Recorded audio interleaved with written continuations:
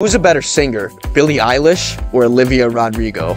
Alright, so if we take a look at Billie Eilish's most popular songs, we can see that her best songs are Bad Guy, When the Party's Over, and Bellyache. She's definitely better than Lady Gaga. Now as we look at Olivia Rodrigo's most popular songs, we can see that her best songs are Driver's License, Good For You, and Deja Vu. She's bad as fuck, not gonna lie. As we look at Billie Eilish's accomplishments, we can see that she's a 9-time Grammy Award winner, won 3 Billboard Music Awards, and won 2 American Music Awards. Now as we look at Olivia Rodrigo's accomplishments, we can see that she's a 3-time Grammy Award winner, won 7 Billboard Music Awards, and won 3 iHeartRadio Music Awards.